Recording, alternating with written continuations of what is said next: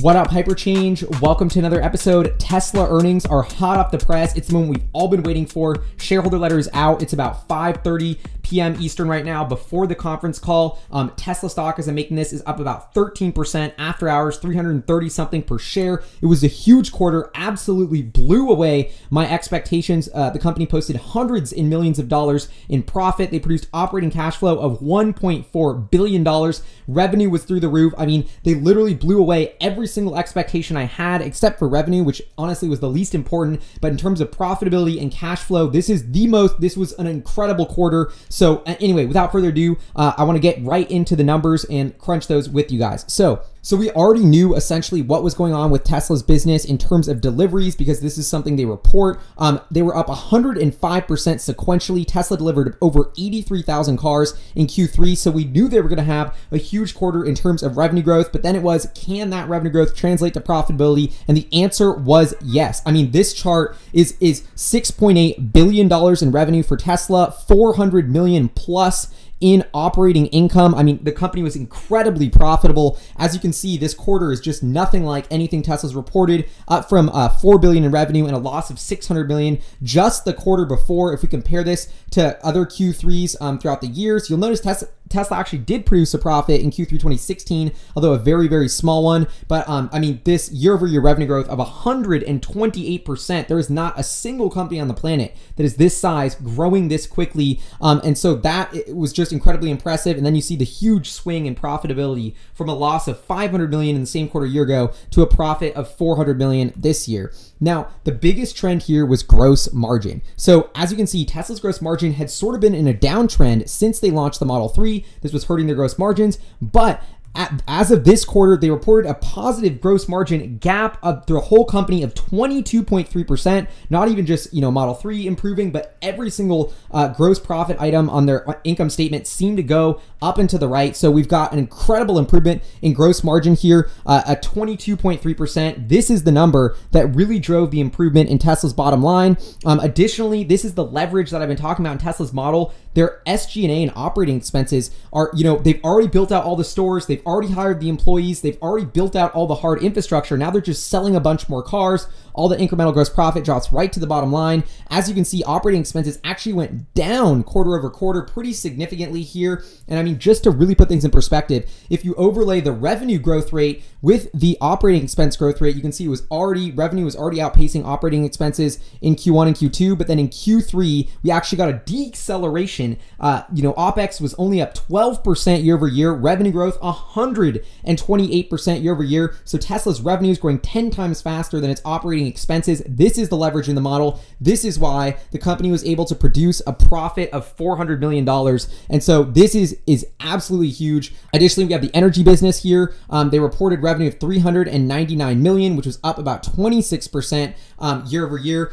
Now, a couple more tidbits from the shareholder letter. The Tesla Model 3 was the best selling car in the entire US in Q3 2018 in terms of revenue. That's right, outsold every single car in the country in terms of revenue. If that's not the iPhone moment of disruption, I don't know what is. It was fifth most in terms of unit sales. Additionally, another tidbit was that labor hours on the Model 3 fell 30% quarter over quarter, and labor hours per car on the Model 3 are actually less than the Model S and X today, even though there's going to continue to decrease. So that just goes to show you how Tesla keeps iterating on their manufacturing process to make it more and more automated with each vehicle they produce. Additionally, Tesla mentioned that out of the 455,000 reservations out of August 2017, less than 20% of those have canceled. That means they still have a couple 100,000 orders on the books for the Model 3. Also, they're going to be taking orders in Europe and China before the end of this year. So it looks like international expansion is coming soon. On the gross margins with the Model 3, for the long term, they're still targeting 25%, despite this hiccup where they actually over-automated, had to hire more people. That's not changing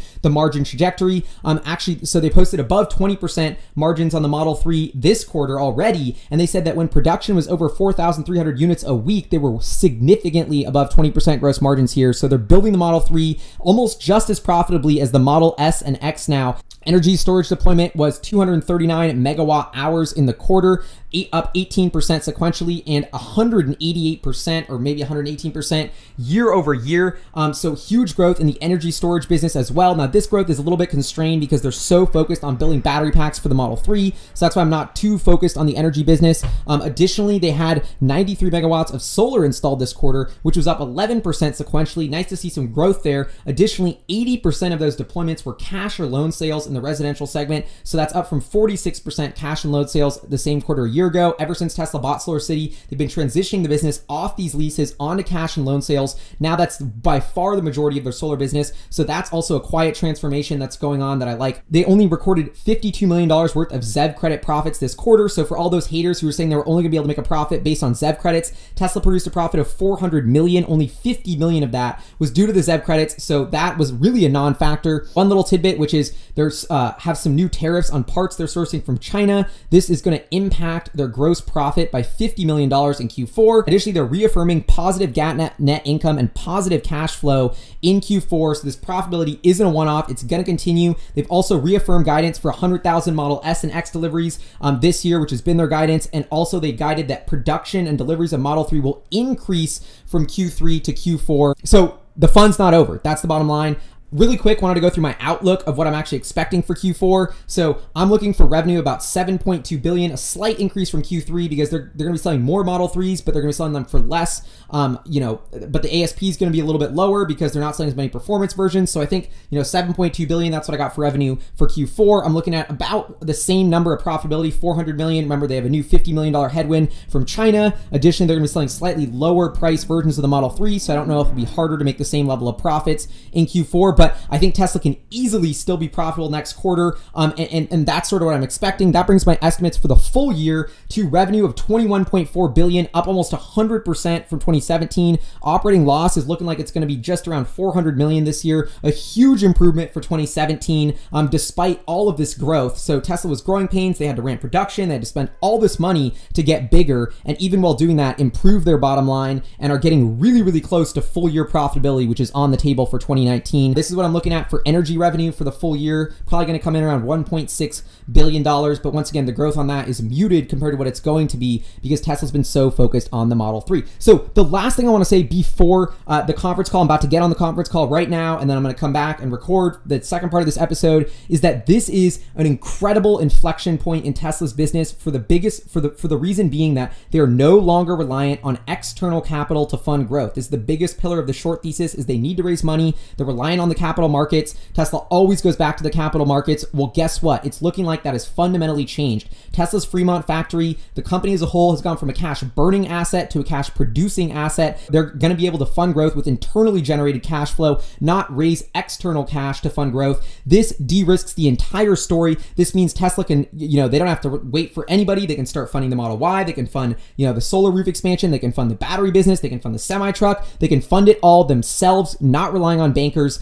This de-risks the entire story. And I think the biggest takeaway, why the stock's up, why this is just the start and we're just scratching the surface of a new era for Tesla, is because people have finally realized that Tesla can execute. The narrative is going from the Model 3 can't be built, it's not profitable, Tesla's a sinking ship, towards Tesla outsold every single other car by revenue in the quarter. They produced an operating margin of 6%. They're on the way to becoming the most profitable automaker in the entire industry. What are they going to fund next? Now the market's going to turn their attention to the Model Y, to the Semi, to the solar roof, start assigning a net present value to those cash flows. Now that they realize they are actually indeed going to happen, that's going to drive the next leg of Tesla's growth. This is a company that just produced $1.4 billion in cash flow from operations. We times that by 4 to annualize it. We're looking at a company that's doing $4.8 billion in annualized cash flow. Sure, Tesla's worth, everyone's confused of why Tesla's worth 50 billion. If they're generating almost 5 billion a year in cash flow, that's a 10% free cash flow yield for Tesla, or operating cash flow yield for Tesla, which is, I think is justifying, means the company's way undervalued, especially if you consider the fact that that cash flow power is going to continue to compound significantly as the company grows. So I just think we are at the start of a new era for Tesla. This is a huge quarter that validates everything I've been saying, all the bulls have been saying. Every short seller said they can't make money, said they're relying on the capital markets, got totally proved wrong. And I cannot wait for tomorrow. I can't wait for the conference call. Anyway, I'm signing off now, but I'll be back soon to give you the full breakdown of the conference call. See you in a second. Peace. What up, Hyperchange? I'm back. Just got off the Tesla earnings call. It's about 7:45 p.m. Eastern. I'm going to run down through the entire call. I typed up a bunch of transcript, or I typed up pretty much everything I could from the conference call so we can break it down question by question. I unfortunately didn't get on to go to the conference call. Story time. I'll fill you guys in about that later. Anyway, let's get right into the conference call. So, Elon Musk starts out by thanking all of the employees. This is how he starts every single conference call. He thanks the customers, the employees, the investors. And I don't know, I just think that's super important. And I love that he takes the time to acknowledge the Tesla community that is just so passionate. He goes on to say the company delivered 84,000 cars in the quarter. That was almost 80% of what they delivered in all of 2017 in a single quarter. That's more than they delivered in all of 2016 for the entire year. Just to put in context how rapid this business has grown. And I thought it was really interesting because this is right around the point where I started realizing that Elon Musk was reading off of a script, or that's what it sounded like. It wasn't his usual off-the-cuff commentary. It really sounded like there was a prepared script that either Martin from IR had given him or the board with this whole new chairman drama had given him to actually read out. So a lot more professional with prepared remarks. That's something we haven't seen from Elon. So I thought that was interesting. Model 3, best-selling car in the country in terms of revenue. I mean, that just doesn't lie. 5th best-selling car in terms of volume. These are the iPhone-like market share disruption numbers that we've all been waiting for. He reaffirms that the company will produce positive cash flow and positive earnings in Q4 of this year, and that they expect to produce positive earnings and cash flow every single quarter going forward, despite some sort of huge, debt repayment or some sort of one-time expense. He even goes on to say that, there is about $1 billion debt payment coming due in Q1, and he thinks they'll actually be able to produce flat cash flow during that period. So he's sort of guiding that they're going to be able to have $1 billion or $1.2 billion in free cash generated in Q1. They'll use that all to pay down that loan. That's what a ton of people were concerned about. That was sort of the biggest thing overhang on Tesla's liquidity position. What are they going to do with that $1 billion loan? Well, I mean, they showed this quarter they can make $1 billion in cash in a quarter. They're saying that's going to continue, and it should be no problem paying off that loan. He also gave a huge, really just heartfelt thank you to all the customers who volunteered their time at different Tesla stores across the country and at the Fremont factory to help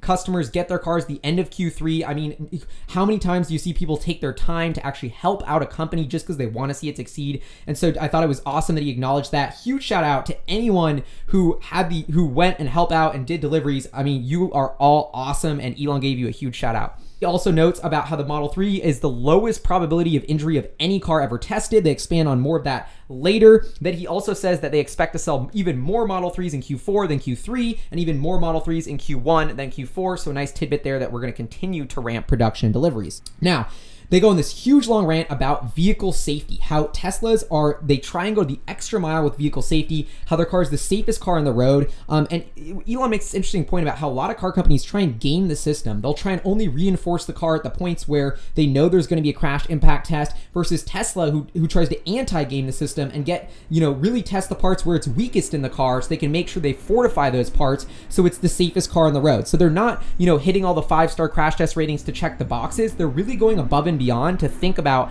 how they can make the safest car for you. And that is so important. It's not only is safety the number one reason why people buy a car, so economically it's really smart to have a product that's safest on the road, but it just that just makes me feel good as a Tesla shareholder to have a company who's pushing the limits on making its customers as safe as possible, not just checking the box. And they go on to explain how, the electric car is just a structural advantage in terms of safety over the internal combustion engine. You don't have that massive engine block up front. It's just a much simpler design and architecture overall of the vehicle that makes it able to handle crashes a lot well. And this is why Tesla has been able to put up the safety numbers they have. Elon even makes this joke that's like Newton is on their side. And they had another executive hop on here who I guess works in the safety division, didn't catch his name, but he said the US government has tested over 900 cars since 2011. The Model 3 is the safest. I mean, that just goes to show. And going beyond that, they're trying to continue to make the car safer, not just from when you get hit, but to even stop you from getting hit in the first place, or limiting that impact with the sort of passive autopilot features, which could potentially break if you don't realize you're about to get in a crash, and they could break before you, etc. So Tesla's cars are not only the safest on the road already, but they continue to get safer as the company just improves its technology and autopilot software. Then they end this sort of tidbit on,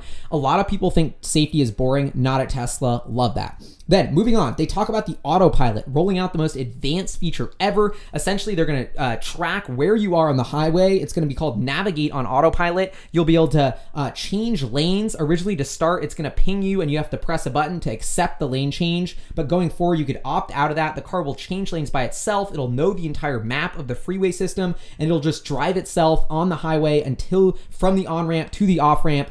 So that just sounds like a really exciting feature rollout for that V9 autopilot. Then they talk about the hardware 3 design for the new neural net or autopilot chip. I believe they have Pete Bannon, who is the head designer. He says they've already started to build test versions of the Model S, X, and 3 with the new chip. They're building out the manufacturing line. Elon chimes in and says that they're going to have a 10x increase in the ability to process different frame rates with this new computer at the same cost with the same power consumption as the old one. And so then he also goes on this little rant about how people shouldn't be waiting until the Model 3 and the Model S and X get this new chip in about 6 months to buy. They should just buy it now. They're going to eventually swap out the old NVIDIA computers for this new Tesla chip, and that's a really simple just visit to a service center, and then you can immediately get that fully autonomous feature. And Elon also expands on why they took fully self-driving off the menu. He said it was confusing people.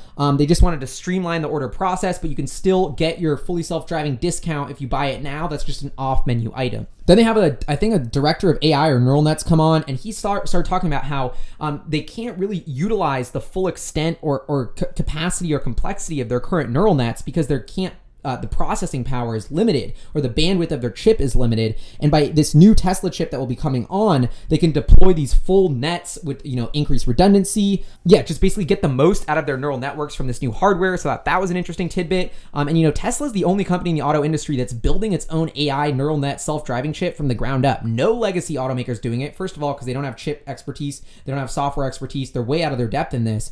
But just beyond that, Tesla's a pioneer in building this new type of chip for self-driving cars. This is a moat or just competitive advantage that's really, really hard to replicate.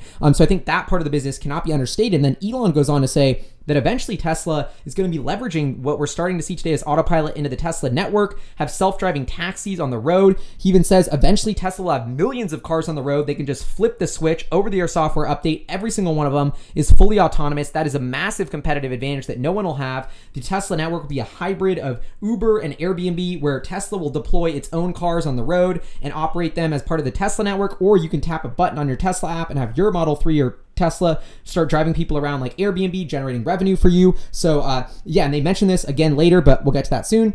Then they talk about factory safety with a new executive, Lori Shelby, I believe, the safest cars in the world made by the safest people. They basically say that they're really working on factory safety, and Tesla really wanted to make a point about this on the call, and I can't blame them, because they said that they even got accused in this massive report, which I remember reading, that say they were underreporting injuries. The Tesla factory is not safe. I mean, that's some FUD that we've all heard. There was a 4-month investigation on that, and apparently Tesla was doing everything by the book. They found nothing wrong. That's the news story that never gets followed up on, and I'm looking at you, Bloomberg and CNBC, for spreading the FUD, not correcting it. But so Tesla has to do it on their conference call. And so, and they talk about how they have doctors on staff. The injury rate at the plant is already well below what Toyota and GM had as injury rates when they operated this same factory. But Tesla, once again, like the safety of their cars, wants to push the limits and make this the safest place to work in the world. And I just love that mentality for the company. So now we get into the Q&A, and that was a much longer intro than usually is on the Tesla calls. I mean, last quarter they had a long intro too, but this quarter bringing on a ton of executives. They really wanted to use this time when they know everybody's watching to make a point and explain parts of their business that they don't think are getting enough attention. I like that a lot. Q&A. They start out with Wolf Research. Never heard of this guy. He's asked about tight cell supply, labor supply in Sparks, where the Gigafactory is demand pacing supply of batteries. JB answers and basically says, look, yeah, supply was tight, but for the Model 3, it never really constrained Model 3 production, and it's not, but it's constraining battery production. But Tesla also has access to third-party battery suppliers if, in a pinch, they need to ramp production because the Gigafactory's not there yet. But the gist is the Gigafactory continues to ramp production. And then Elon sort of says this thing like, we are already making like so many of the world's batteries, like we're trying to grow as fast as we can, basically. And then he has Martin Viecha come on, the head of IR, clarify, say that the worldwide capacity for EVs or for batteries was about 19 to 20 gigawatt hours. That's the same amount as Tesla built in the quarter. So Tesla is building about half the world's batteries. And then there's a follow-up about whether they're going to build batteries in China. Elon says, long term, certainly not sure about short term. New Street Research, another guy I haven't heard of, so says surprised about Model 3 gross margin. What's up with that? Why is it so good? Basically, they say we were sandbagging guidance a little and just did better than we expected. Quick follow-up, they announced, this new mid-range lemur car, $46,000, 260 mile range, sort of out of nowhere. And then Elon basically says, we wanted to, our goal is to, we can't get you the $35,000 car yet, and our goal is to make our EVs more and more affordable, make them cheaper, give them to more people. And so this was an interim step to getting to that $35,000 car. It's a cheaper option. It's a way they could leverage the same pack architecture, but with fewer cells, so they could still get an improved gross margin on that. And so that's a little bit of the thinking behind this new lemur battery. Oh, and then they also, another tidbit that they want to start building cars for Europe in January and shipping them. So European deliveries for Model 3 for all you people in Europe are going to start around February or March, and then Asia Pacific or APAC region deliveries are going to start in Q2. Romit Shah, who is the analyst from Nomura, I think, and said, what about, ramp overseas? Honestly, his question was kind of confusing and didn't make a lot of sense. He was basically saying, like, do you need to hit a certain level of production at Fremont to be able to start sending cars overseas? They were like, no, that doesn't really matter. And then Elon sort of goes on a rant about how global demand for the Model 3, he sees about 500,000 to 1 million units per year globally, right in line with what he said historically. 500,000 BMWs, 3 Series are sold per year, and Tesla's a much better car. I think they're going to crush that. I think they're going to be closer to 1 million than 500,000, but we'll see. He also mentions they want to build a factory in Europe as well in the long term. And Elon also has a tidbit that they actually want to keep production of the S and X exclusively in California. To get the local factories, it's really more important if you want to have a lower price, more affordable car to build it domestically. So that's why they're not going to move production of the S and X to anywhere but Fremont for a while. Evercore. What about 10,000 units per week? You said once you're at 5,000, you'll have a better picture of the CapEx to get there. What's up with that?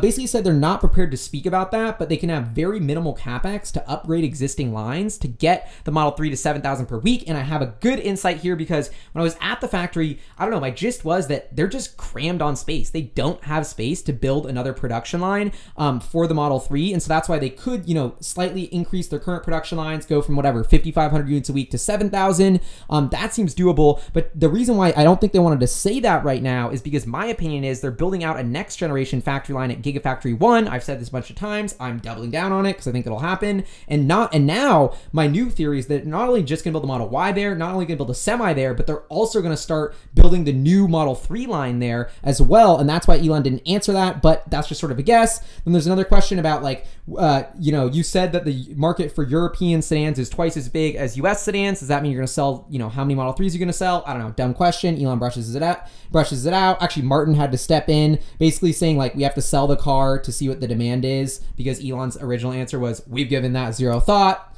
Anyway, I thought that was funny.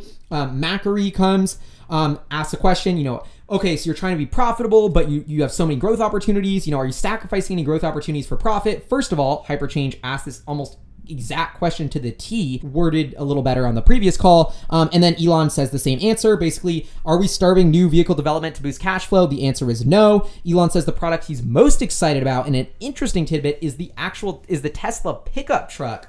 So I thought that was really cool because that's something I'm excited about as well. Pickup trucks are a huge market. Ford sells 900,000 F-150s a year in the US, or F-Series trucks in the US. So huge market for the Tesla pickup. They also want to do volume production of the solar roof beginning in Q1 2019. They keep kind of pushing this back with the same excuse that testing a roof with a huge warranty just takes a long time.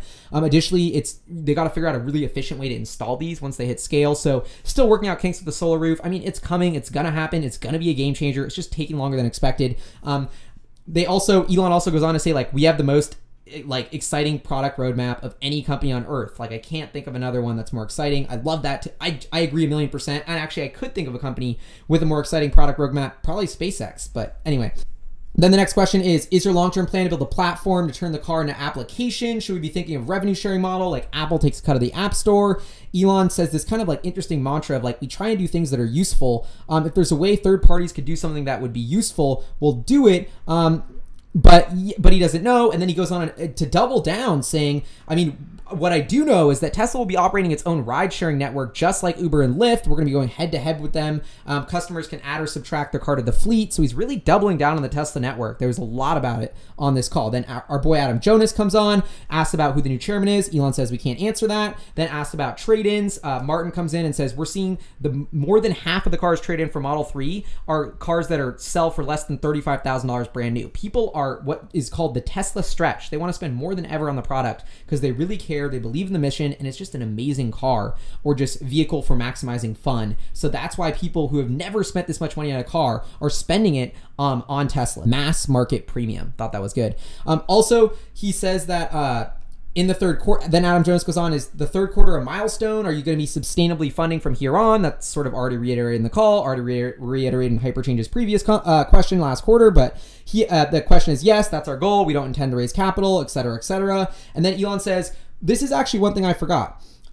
Forgot one thing. This is why it's good to have crisis situations. He goes on to explain that in August, it was taking Tesla 30 days for a car to leave the factory to get to a customer. Now they got that down to 20 days. The goal is to get it down to 10 days. And then he makes this interesting tidbit that we make $75 million worth of cars every day. If we save 10 days of like inventory that we don't have to put up because we're getting the cars to customers 10 days faster, that's $750 million. And then he goes on to explain why why local factories are so important, so we can reduce these delivery times. And this is building on the point that Ron Barron brought up in the video I made analyzing his CNBC interview, where he really doubles down this theory of float. Tesla is going to get paid for its cars from customers way before they have to pay suppliers. And that's a trend that's going to keep going in their favor as they get better and better terms with suppliers, they get more mature, and they're reducing the time from the car leaving the factory to delivery. So this is and Elon sums this up beautifully, is what we're doing is reversing the working capital model of the company. The faster we grow, the more capital we have. This is why every short seller is pointing to the gap in accounts payable,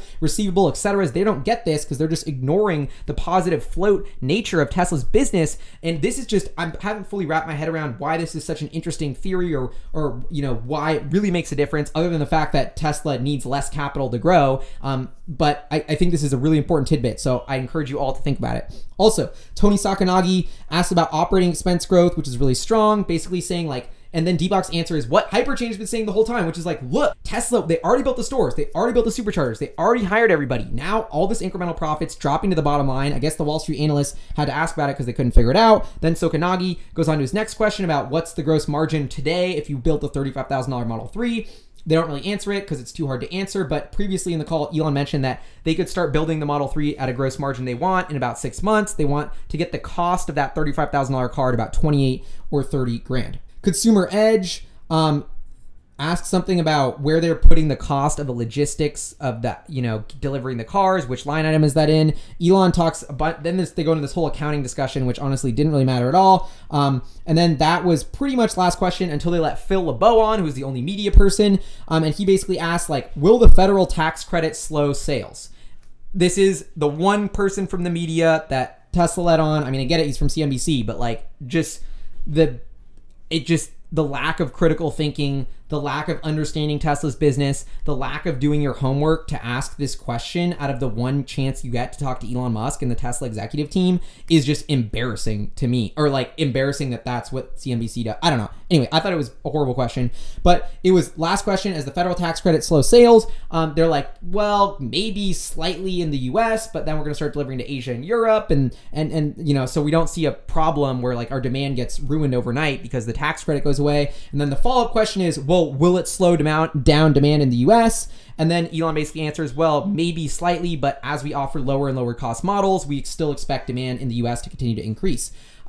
And then says something like, oh, you actually triggered something for me to think about. We make the most efficient energy per mile EV out there. So we have the best in terms of miles per kilowatt hour and the lowest cost per kilowatt hour. This makes it very difficult for other car companies to compete with Tesla. So I probably didn't say that right, but basically he's explaining how the vertical integration of the Gigafactory is so important to bring the cost of the Model 3's battery down. And he was saying, he goes on this interesting rant of saying like, I told our competitors they would have to make this investment. We invested in the Gigafactory. That's our competitive advantage. I told them they could use our patents. I told them they could use the supercharge network. We want to be as helpful as possible. But the fact of the matter is they didn't make the investment in the Gigafactory, and that's our competitive advantage. I loved it. I mean, when Tesla was building the Gigafactory, nobody thought it was a good idea. It was just a pile in the sand. They were spending billions of dollars for battery technology. It was going to be obsolete. Every expert, every analyst, every person in the media thought it was a horrible idea, and that turned out to be the fundamental competitive advantage of Tesla, which is why they reported this blowout quarter. So that is the thing that's, you know, I'm sort of on one, as you can tell, but like, that's the biggest thing about this whole quarter that's made me realize is like, I didn't go hard enough predicting the bullishness of Tesla. Like, I let the skeptics start to infiltrate me, and like the only way I was wrong is that, I don't know, it's just like everything that the skeptics view as a negative, in reality, when you think about it, was actually a positive and a smart move. And just, I don't know, the fundamental disconnect in the logic analyzing Tesla leading up to this earnings report was mind-boggling. And that's why everybody was so surprised, is because like, people are saying like, oh, Tesla's taking on billions of debt to build this factory. It's going to be obsolete. It doesn't matter. Why are they doing this? It's so dumb. It's a bad thing. It's a weakness in their business model. They're vertically integrated. They're tied down to this battery technology. And yet, now 3 years later, that's the reason that they're going to put everybody else out of business. So remember that. Anyway, the next thing is, that's it. So that's the end of the call. And Deepak sort of cuts off Elon right before the end and says, we want to personally thank all of the Tesla employees who have worked so incredibly hard. The results that we did are passion, are a result of people working passionately against all odds to achieve the mission. So a really heartfelt thank you from Deepak to the customers, to the investors, to the employees who believed in the product and mission. And I love that part about Tesla. They really, really thank everybody. And just, it's just a feel-good moment. So, you know, that wraps up the call. As you can tell, I'm a little bit frustrated by the Q&A part because I didn't get on. I was talking to Tesla a little bit during the day. They said I might be able to get on. And then at the last minute, I didn't even get an invite to dial into the call, which was a bummer. But it's, I don't know. I'm bummed because I think I could have asked questions that were much better than any question asked on the call. I mean, obviously I'm biased, but I got hundreds, probably over 1,000 people messaging me in just the past 48 hours with no notice to help me get a question or questions for the earnings call. So I was totally ready. I had my list. I hit up the IR. I tried to get on the call. And I just got an email saying like, we'll try to get to your questions at the end. Can you just email them in? So I emailed them in. And so I guess they covered some of it. So it is what it is, but I don't know. I also just want to say thank you to all the hyperchangers who emailed Martin in previous quarters to help get me on the call, who vouch for Hyperchange. It means so much. And I'm a little bit bummed that I didn't get on the call, but at the end of the day, it just doesn't matter. Like, this was such a feel-good quarter for Tesla. I mean, they blew away my personal expectations in terms of profitability. They proved all the naysayers wrong. This is the biggest inflection point. I mean, this is the moment. This is it for Tesla. They went from a cash burning asset to a cash producing asset. I mean, now we can all focus on the exciting and world's most biggest, like, now we can all focus on the world's most exciting product pipeline starting to take shape. I think we are just scratching the surface of seeing Tesla's success and growth as a company. Like, they look big now. You think 50 billion is a big number. It's not going to look big in a couple years from now. And it's because of things like the Model Y and the semi-truck. And so I don't know. I think this is I'm totally surprised the stock is still only at like $325 or $330 per share. I thought it was going to be way higher than that when I read this report, but we'll see what happens tomorrow. Anyway, this is the Tesla earnings call. This was the quarter we've all been waiting for. Tesla is a profitable company. They have the #1 best-selling car in the entire country by revenue. The iPhone moment is here. The world is going electric, and it's all because of one company, Tesla. If you're supporting, if you're a customer, if you watch Hyperchange, you should just feel really good today because it's just a proud moment, an exciting moment, and sort of coming of age for the Tesla story, and I couldn't be more excited about the future. So thanks for tuning in. Huge shout out to all of our Patreon supporters and producers. Thank you so much. Definitely check out our Patreon page if you want to consider supporting the show. Please let me know all of your comments about the earnings call. What were your reactions? What was your favorite part? Any tidbits from the letter I missed? Leave it below. Anyway, I'll see you guys next time. Peace.